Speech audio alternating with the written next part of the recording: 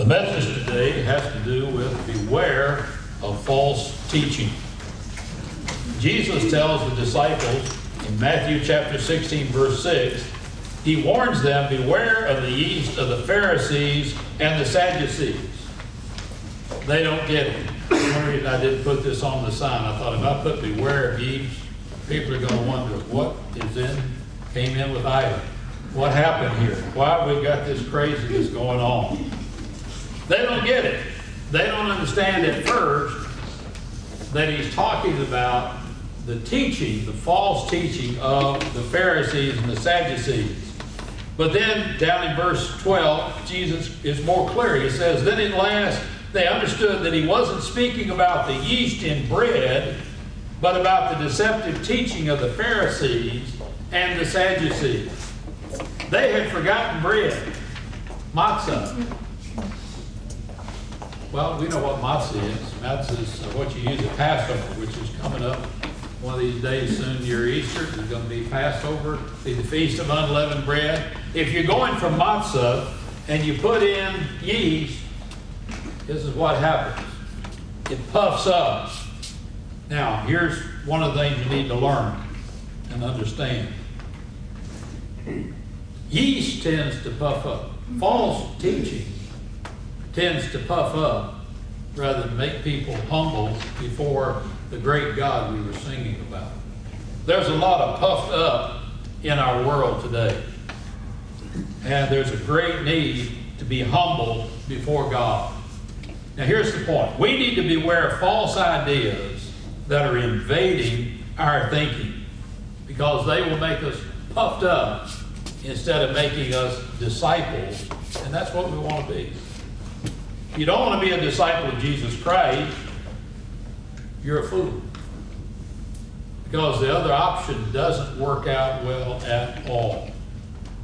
God wants us to serve Him, and Jesus is in the process of making disciples, and He told those disciples, you be in the process of making disciples of all the nations. And that's what this is all about. It's about us becoming followers of Christ, living out Christ's life and Christ's mission of making disciples. And you can't do that if you buy into false teaching. Now we're going to look in Matthew chapter 16. In the first 4 verses, we're going to see Jesus rebuking the Pharisees and the Sadducees. And we'll see why in just a moment. And then we're going to look in just real quickly in detail at this verses 5 to 12. We're going to see Jesus interacting with the disciples to where they learn and understand. There's a whole lecture on that about hermeneutics. And I'm not prepared to do that. And I don't know if you want to listen to it anyway. But we probably will cover it a little more later on. And then finally, I want to conclude by looking at some of the errors that Matthew has highlighted so far. Errors of the Pharisees and the Sadducees so far. To see if just a little bit of that yeast, a little bit of their false teaching has permeated maybe our thinking. Maybe how you look at things. And we want to be sure to root those things out. First of all, in chapter 16, verse 1, we find the Pharisees and the Sadducees coming to Jesus demanding a sign. Look what it says in Matthew 16:1. One day the Pharisees and the Sadducees came to test Jesus. Now this word for test here can also be the word translated tempt Jesus. But more than likely they're trying to test Jesus. They're trying to get him to say something that they can pounce on. They're demanding that he show them a miraculous sign from heaven to prove his authority. Now, it's very important that we understand these groups. If you're going to understand the Gospels when you read them, you need to understand some things about the Pharisees and the Sadducees. These were not compatible groups at all. If they weren't fighting someone else, they were fighting each other. They were arguing about something. They did not believe the same things. The Sadducees only accepted the law, the first 5 books of the Bible, Genesis through Deuteronomy. That's all they accepted of the Scriptures. That was it. That's the only thing they said was authoritative. Only those first 5 books of the Bible are Scripture. They have authority. Whereas the Pharisees said, well, all the oral tradition goes along as well. Not just the writings of the prophets, but even the writings of the great rabbis. The tradition that's been handed down, this great tradition, that's come to us through the synagogues and through the great rabbis, that is authoritative as well. We've got to follow that. The Sadducees, and this is one reason why they were sad, is because they didn't believe there was any afterlife. Their focus was entirely right now. So for them, it didn't really matter what you believed as long as you don't mess up their apple cart. As long as things keep going along, as long as I can stay in my position and have prosperity, and we don't lose our nation to the Romans, then hang in there and do whatever you want to. But if you're going to threaten my status quo and my prosperity, boy, I don't want to have anything to do with you. The Pharisees, on the other hand, believed in resurrection. They believed there were angels and spirits, whereas the Sadducees said there's no such thing. Now, the Sadducees were more conservative and the Pharisees were more liberal. You understand that conservative and liberal are variable terms. It depends on where you slide on the scale. If you can be conservative compared to this person, but liberal compared to somebody else. If you're going to be judged by someone, Harold Homer told me one time, he said, you want to be judged by a Pharisee instead of a Sadducee. Even though the Pharisees were very judged, because the Pharisees, particularly if you had a Pharisee lawyer, he could figure out how to get you off. He knew the loopholes. He knew the ways around. Sadducees said, you broke the law, you're guilty, that's it. Said, don't do this in the Bible, you did it, boom, you're done. Pharisee knew a way around it. And he would be more liberal. He would be more likely, particularly if he liked you, he'd be more likely to help you get off and give you a lighter sentence. Now, the fact that these two disparate groups are coming together tells you that Jesus has become a threat to the nation. Remember, he's way up in Galilee. And the Sadducees generally are down around Jerusalem. The fact that they and the Pharisees have come up. Remember we read last time about the Pharisees came from Jerusalem? Now you've got Pharisees and Sadducees up here trying to deal with Jesus and trying to figure out what's going on with him. Verse 30, they're asking for these healings. Well, Jesus had already done a great deal of healing. In chapter 15, verse 30, it says, a vast crowd brought to him people who were lame, blind, crippled, those who couldn't speak, and many others. And they laid them before Jesus, and he healed them all. Went down to the hospital yesterday. Saw a great number of people who were very bad shape, very sick. I left them. They were still in bad shape and very sick. Jesus couldn't do that. You brought a sick person to Jesus, he would heal that person. He had that ability. He had that power. He had done that numerous times. They should have recognized that that was a sign of the Messiah, as Isaiah says in Isaiah chapter 35. And when he comes, he will open the eyes of the blind and unplug the ears of the deaf. The lame will leap like a deer, and those who cannot speak will sing for joy. Boy, that's lame, leaping like a deer. Have you ever seen a deer leap? Man, that's something. I mean, they vault. I've seen them vault over fences and roads in front of my school bus one time. They just vaulted over the fence and vaulted. They were on the other side of the road, and boom, they were gone. And I was left my heart pounding there. Springs will gush forth in the wilderness, and streams will water the wasteland. Jesus had done many miracles. He had fulfilled what Isaiah said was going to be done by the Messiah. The working of these miracles in the abundant numbers in which Jesus had done was ample evidence that God was working in him. It was proof he was God's choice. He was one they should have listened to. Not only that, but Jesus had accomplished two separate miracles of feeding. Both Matthew and Mark tell us about two separate feedings. One with 5,000 men plus that were fed by Jesus. A Jewish crowd. And by the way, when they fed the Jewish crowd, they picked up how many basketfuls left over? It's on the screen, folks. Just read it. Yes, 12. And when he was dealing, as the scripture in the previous passage talks about the feeding of the 4,000, those were mostly Gentile, and they picked up 7 basketfuls left over. Now, I don't know all the symbolic of that number, but 7 is usually the number of perfection. He had completed that, but the very fact that you're able to take a few fish and a little bit of bread, and you're able to feed 4,000 men, that's a miracle. He had demonstrated clearly what was wrong with these signs in their mind. Well, for them, they did not consider those miracles. They had already concluded these things are done by demons. Back in chapter 9, verse 34, the Pharisees said, he can cast out demons because he is empowered by the prince of demons. We'll come back to that statement.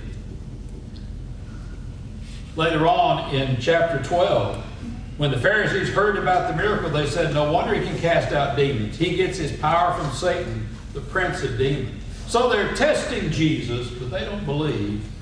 They're not looking for proof that he's Messiah. They're looking for something they can accuse him of. What are they looking for? A sign from heaven. Well, they could be talking about a sign that's clearly from God. Although I would think a miracle of feeding, you would say those, abundance of those, sort of says God is working with this guy.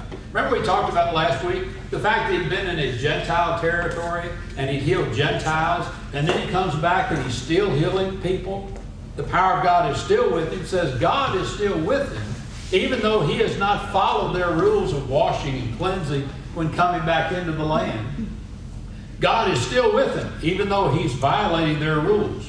They could have been looking for something like the rainbow that God gave Noah as a sign of the covenant of the after the flood. There wouldn't be another flood. Next time it's going to be, the world's not going to be destroyed by water, it's going to be destroyed by fire next time. They could be talking about another heavenly sign, the sign of Hezekiah. Hezekiah was dying, and he appealed to the Lord, and the Lord sent a prophet to tell him, get your house in order, you're going to die. And then he cried out to the Lord, and the Lord told the prophet, go back and tell him, okay, I'll give you 15 more years. And the question was, well, what's the sign? How will I know? Said the Lord said, I'll give you a sign. Either the shadows on the steps can go down 15 or back 15. He said, well, it always goes down 15. Make it go back 15. And so the sun went backwards. The shadow on the stairs that he could see went backwards, showing the sun had gone backwards. That was a miracle of God, a miracle in the heavens. God had changed that.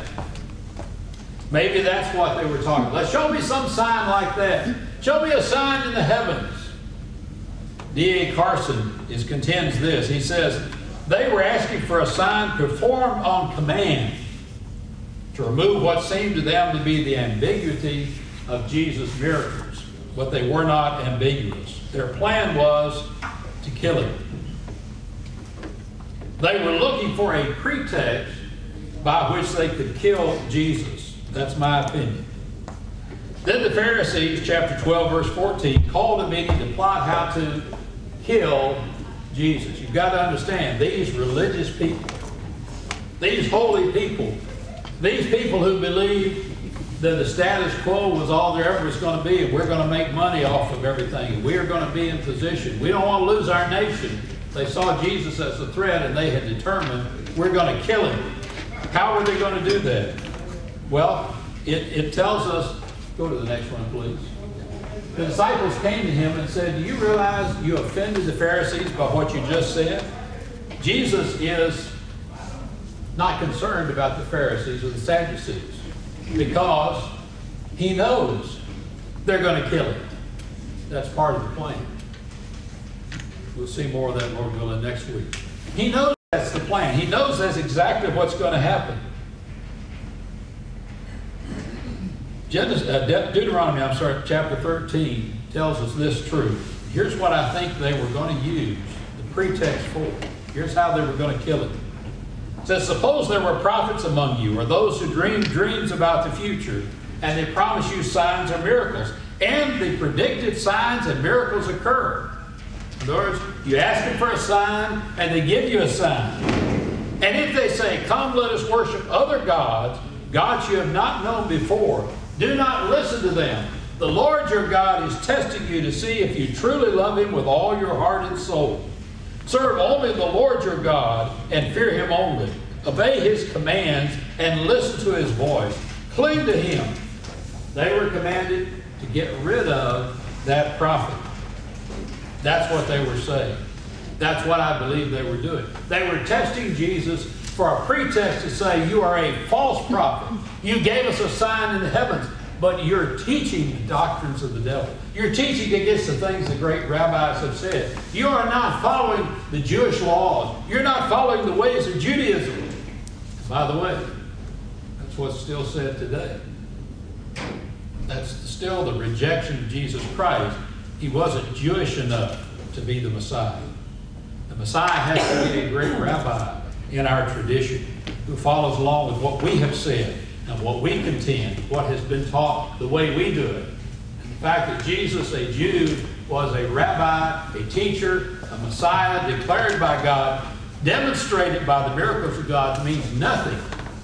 He must be false because he does not follow the teachings that we do. That was their logic, and that's how they were going to go about it. Jesus offers a devastating rebuke of them, rebuttal of them. He says this: you know how to interpret the signs of the weather. Maybe you know this limerick. Red sky at night. Anybody know that? Yep. Was it red sky at night? Sailor's delight. Red sky at morning, sailor take warning. Now that's not the one Jesus quoted. They had one very similar. And they can say, well, I can look and see that it's red sky, we've got clouds, as the sun's going down, means the weather's past us, moved. See, remember they're on an east-west orientation. It comes off from it's moving that way. Well, if that's gone, then okay, it's done. We're going to have good weather tomorrow. It's the other way, man, look out to the west, Mediterranean Sea. Boy, what a sunset. Man, that's big clouds coming this way. We're going to have rain tomorrow. They could figure that out. That's pretty simple. Now, by the way, it doesn't work everywhere in the world. That's why sometimes when people translate this, they translate it differently. In fact, even in ancient times, when they translate it for Egypt, they changed the metaphor because it doesn't work in Egypt. West is the desert.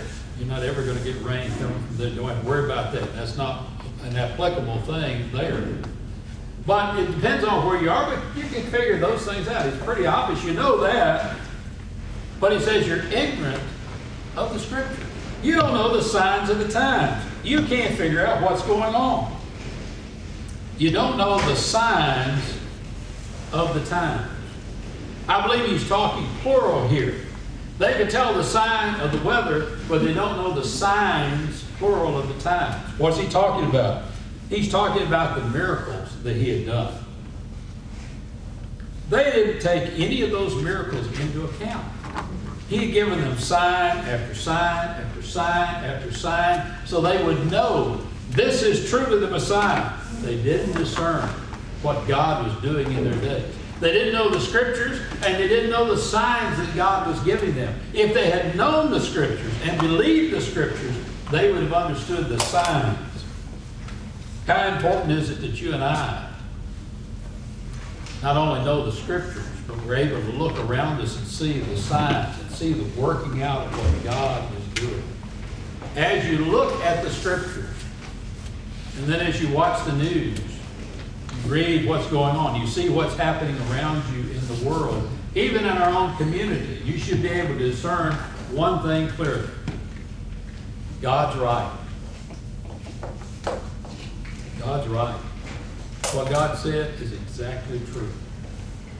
He's never lied. He's never been wrong about anything. What he says is exactly true. What he says is going to happen, is going to happen, is happening, and is still going to happen. He's never been wrong about anything. Keep watching, and you'll figure that out. You'll see that, and it will help you. Jesus had already told them, but if I'm casting out demons by the Spirit of God, remember they said, you're doing it by Satan. He said, if I'm casting out demons by the Spirit of God, then the kingdom of God has arrived among you. That was the signs of the times. I'm telling you, Jesus Christ is the one. Jesus is the Messiah. This one who was born of a virgin. This one who came and dwelt among us. This one who died and rose again. This is the one. And the only hope you and I have, the only hope anybody in this world has, is Jesus is the one. There is no other hope. You and I are all going to come to the end of our days. And the only hope we could possibly have is Jesus. If you come to the end of the days and your hope is there's no afterlife, not a very sure hope. We've already had somebody go to the afterlife and come back. We know there's an afterlife. We know that people who die come back. We've seen resurrections. They've been vouchsafed to us. We know there is an afterlife. We know that it's appointed unto man once to die, and after this, the judgment. We know that's going to happen. The only hope we have is Jesus Christ. Stuart Weber remarks this. He says he was not saying, Jesus was not saying it was wrong to test the validity of a person who claims to be God's prophet. There are many today that make that claim. Only that it was wrong to test him when he had already proven his validity. Continued testing demonstrated the hard hearts of the Pharisees, the persons who were seeking the sign. I'm sorry, that's what he's saying. Jesus said the only sign that's going to be given to this evil and adulterous generation is the sign of Jonah. What in the world is the sign of Jonah? Well, Luke tells us this. Luke chapter 11, verse 30 says this. What happened to him, that is to Jesus, was a sign to Jonah, was a sign to the people of Nineveh that God had sent him. That is, Jonah had been swallowed by a whale, by a great fish, I fell into vernacular. And they spit him out on the land, and when Jonah went into the city, he looked bleached out. He looked like he'd been in the belly of a fish for 3 days. He was in terrible shape. He looked like a man who had risen from the dead. When you read Jonah chapter 2, you recognize he may well have died and risen to life. He goes on to say in Luke, what happens to the Son of Man will be a sign to these people that he was sent by God. I remark about the graciousness of God.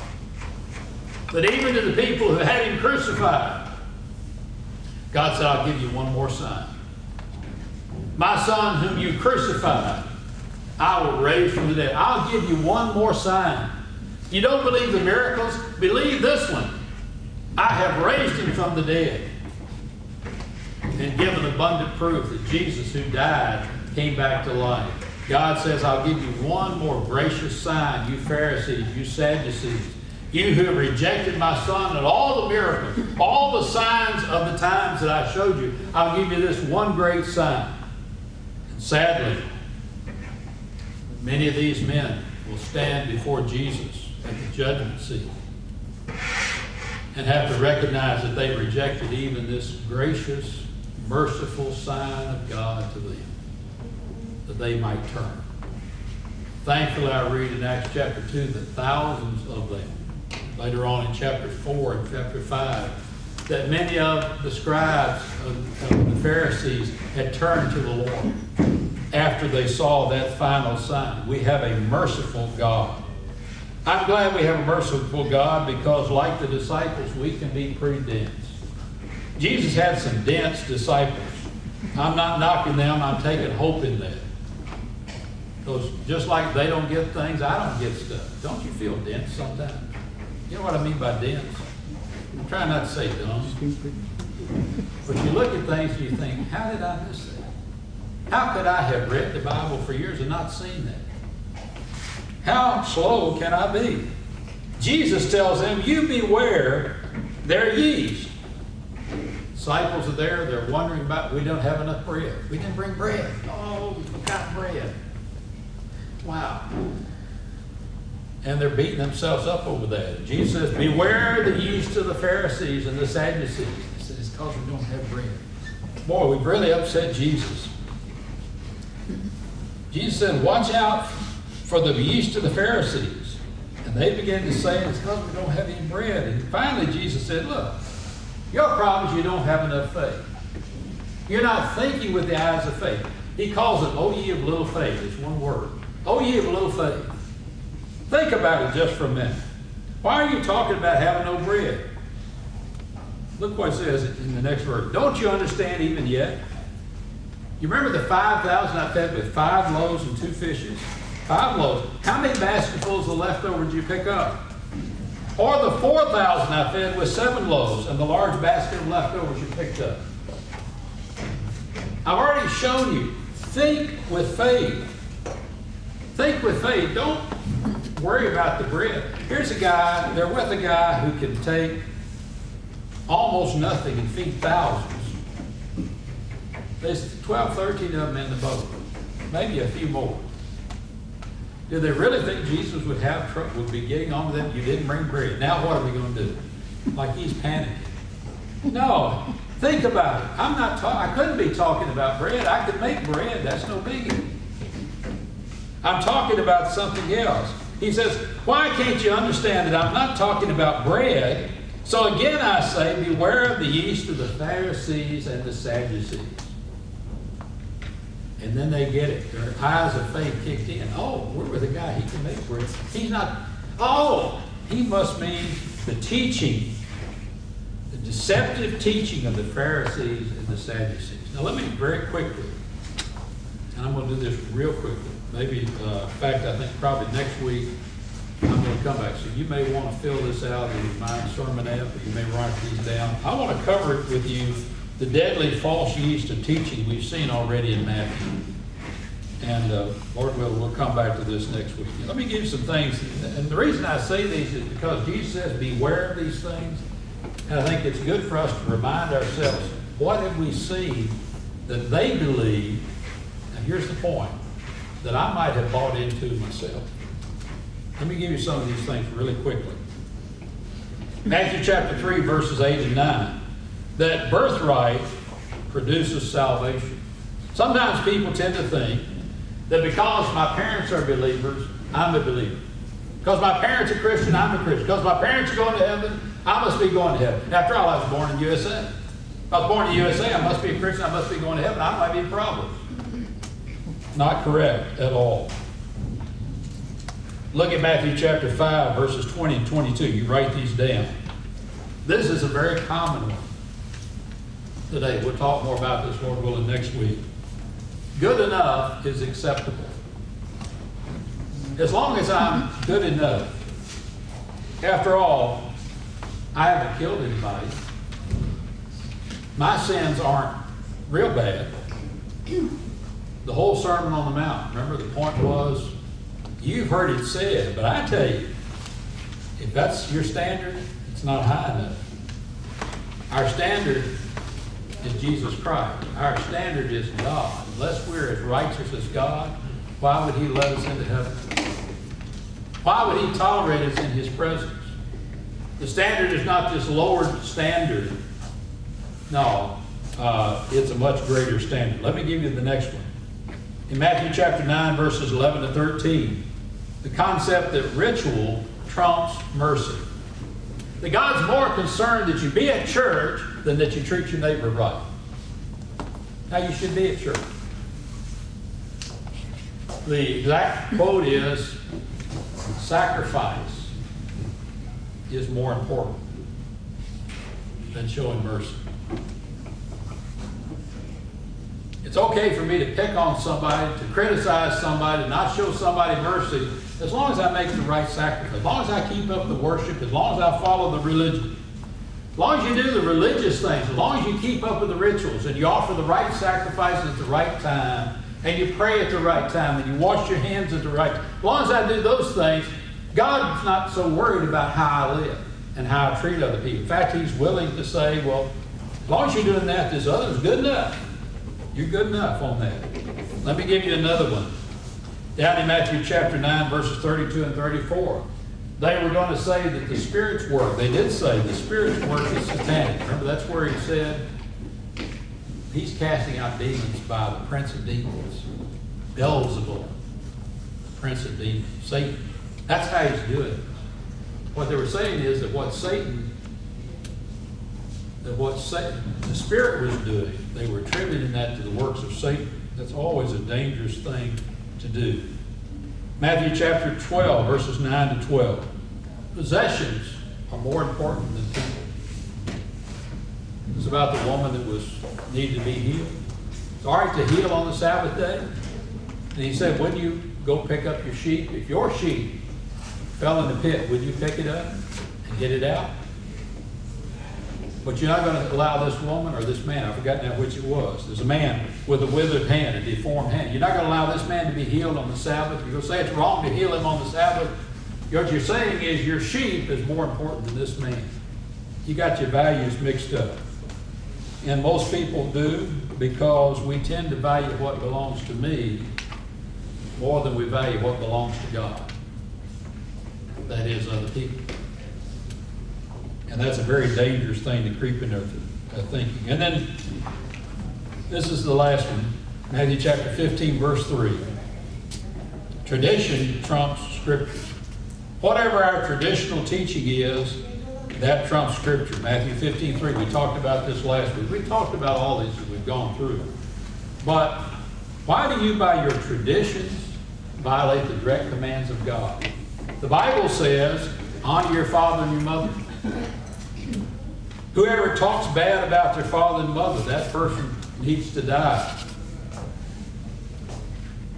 Sounds like God wants you to honor your father and mother, right? Sounds like a very important thing. I see parents looking at their kid thinking, I'm sure hope you're paying attention right now. How many of y'all have parents?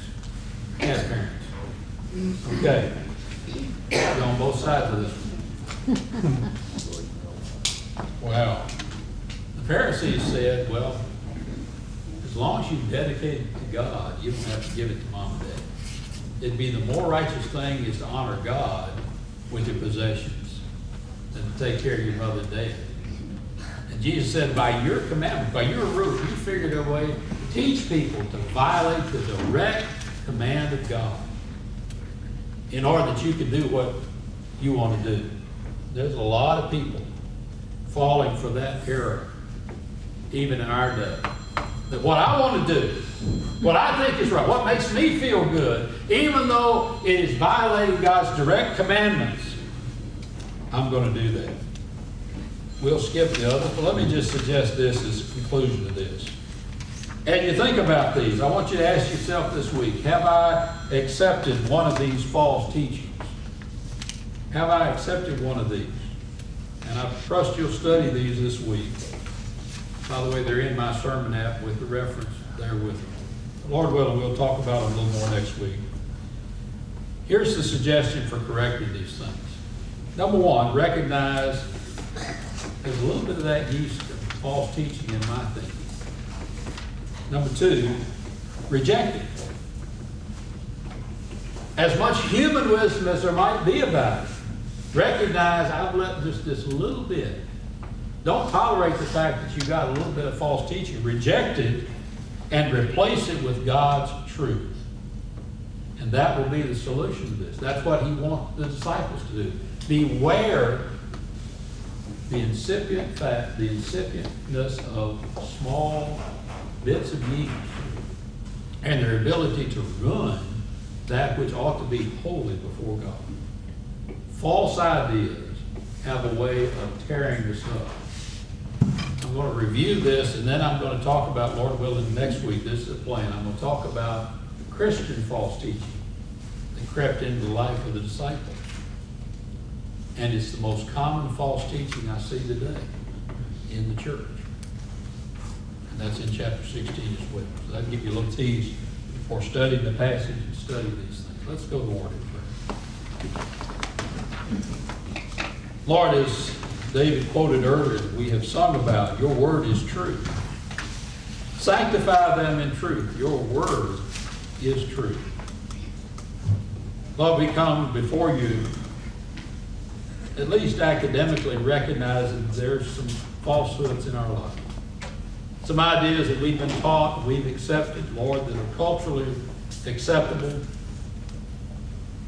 And yet, Lord, they're false as can be. And they will ruin our Christian life and our walk with you unless we recognize those things and sweep them clean from our life. Lord, I pray that you'll challenge this week as we read the scriptures cited, as we think about what you taught so far in Matthew.